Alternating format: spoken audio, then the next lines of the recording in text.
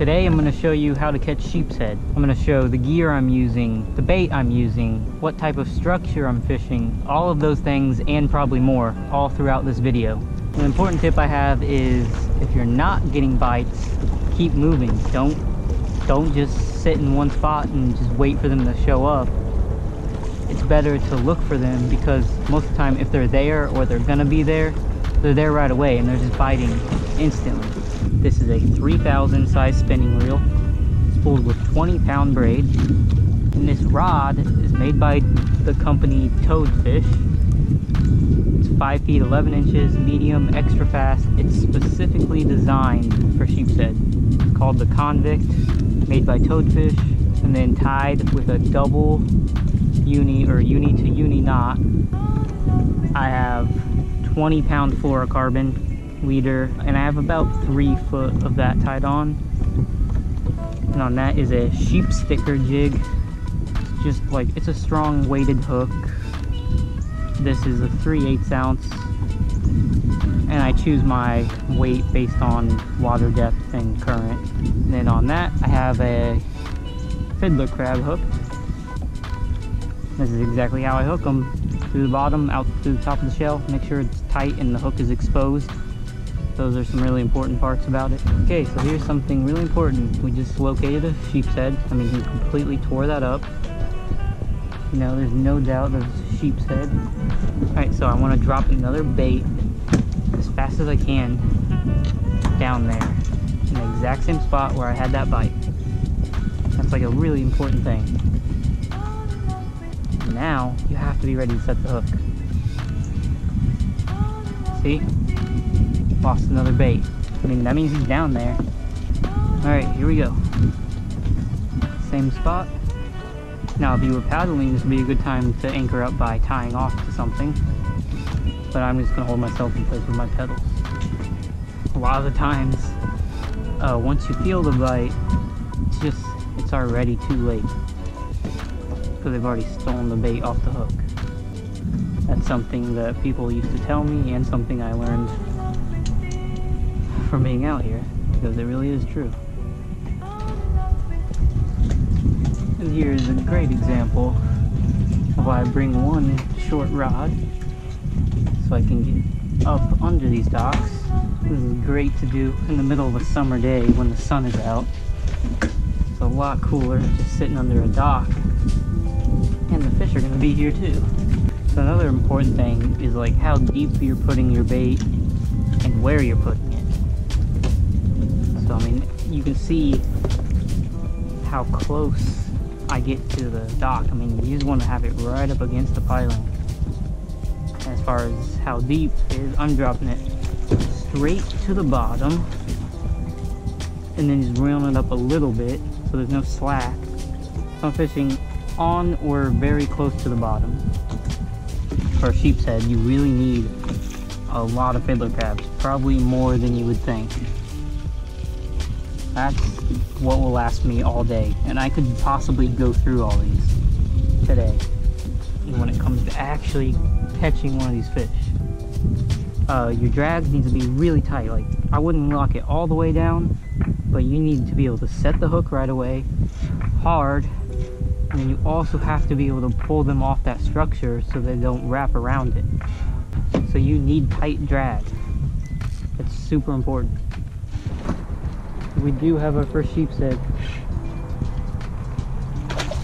This is a nice one. I mean, he's fighting in the current. Alright, no, it's not a nice one. But it's our first one.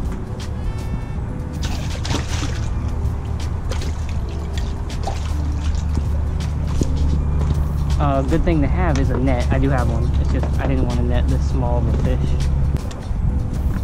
13-incher. He's an inch short of keeper size. First sheepshead of the day, just a little 13-incher, but we're gonna get some bigger ones for sure. So in this situation, I'm using the current to my advantage by casting up current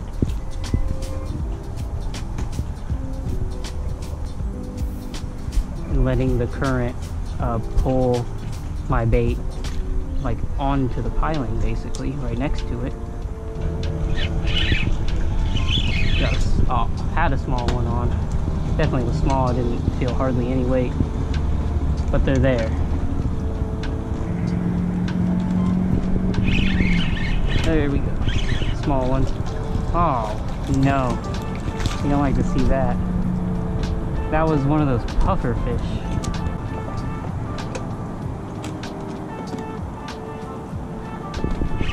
There we go. That's not a puffer fish.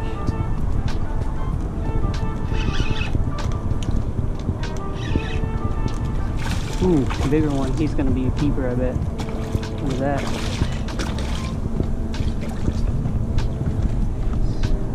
Let's use this net. Looks like our first keeper of the day.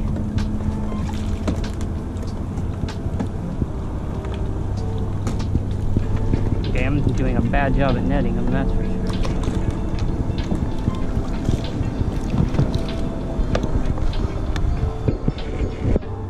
Not keeping fish, but this would be our official keeper, I think. Let's see.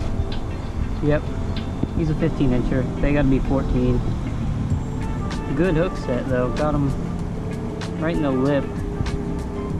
If you haven't seen these fish teeth, let me give you a close-up. This is really crazy looking.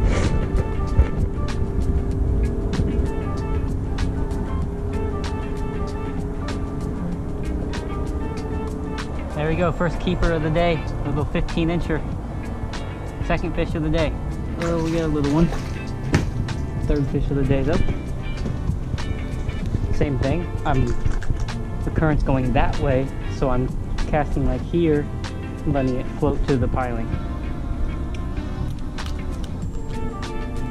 That's the smallest one of the day, probably 10 inches, whatever. The reason why I like to fish the pilings that are like looped up together, because there's like more of a break in the current by them, because they cover more area. I don't know if I'm explaining that very well. So at least let me try to show it.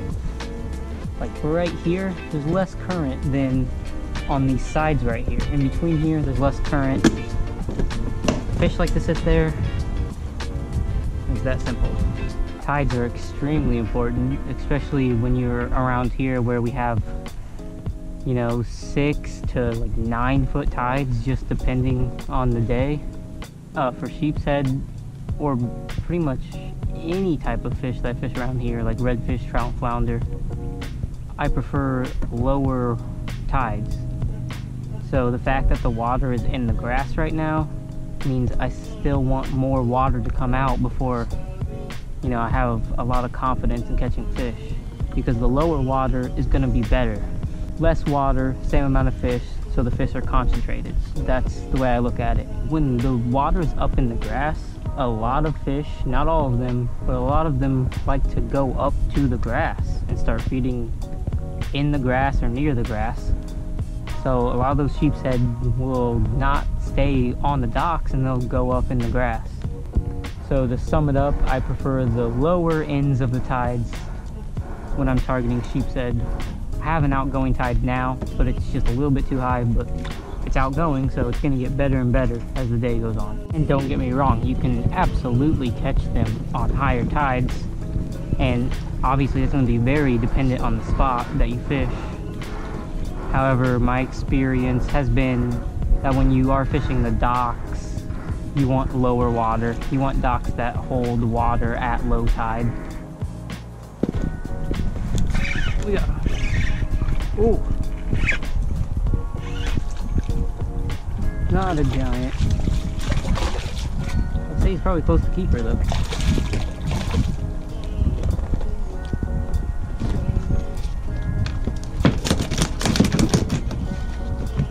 They have some serious spikes right there. Look at that.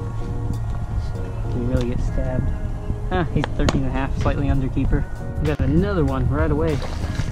Turned the camera off, but he bit as soon as I dropped another bait. Another like borderline keeper, I'd say. Yeah, boy, he's borderline. Ooh, look at that, he's barely hooked.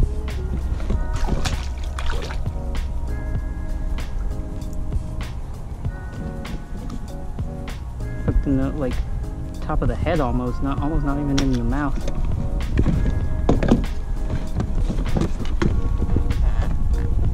Oh yeah, he's gonna keep. Not that I'm keeping him, but I just like to measure him just to get an idea. Yeah, 14 and a half inch sheep's head. That's the second keeper size of the day. Maybe the fourth fish of the day, I think, too. Okay, here we go again. Same spot. I mean, usually that's how it goes, is you can find a spot where you can consistently catch them for a while. Good bite. Small one.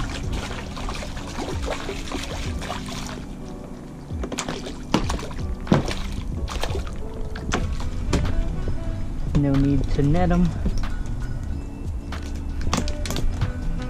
Again, you got to be careful handling them.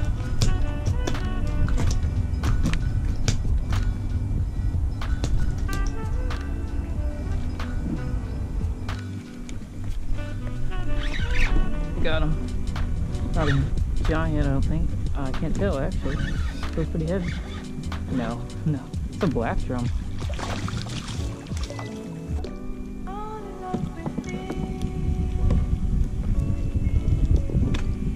That's what you can catch while you're sheepshead fishing, because they like the fiddlers. So you want to use 20-pound fluorocarbon leader.